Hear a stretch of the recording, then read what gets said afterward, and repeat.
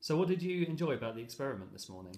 Well, we got to pour things in and mix it and watch it go down and make like big black clouds, and it was really good.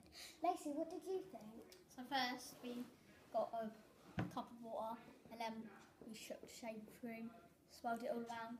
Then you'd be in partners, each person would squeeze into the food colouring, drop it in, and it would make holes in the cloud and it would just sink through to make rain. And to help the experiment even more, you would just leave it and it just you'd watch it and observe it and it'd look really good. Charlie?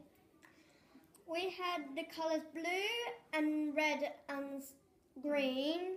When we added it in to make like stuff on the top on the foaming cream, and then it just goes down and makes rain. Summer? So,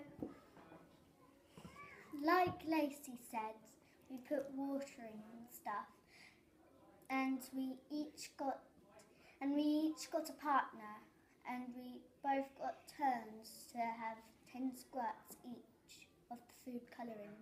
Okay.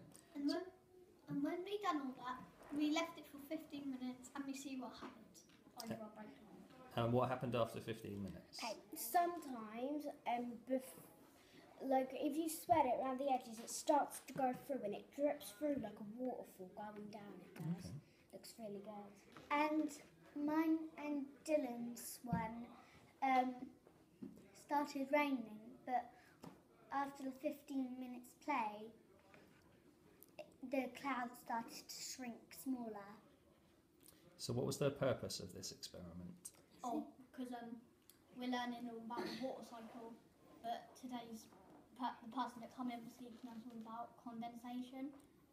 So yeah, mine and Mason's, it's like if you saw it, it was like there was a blue layer, but it didn't all go into one colour. It kind of like the blue layer, the red layer, it layered on top of each other.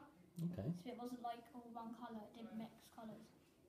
And did you enjoy this morning? Yes.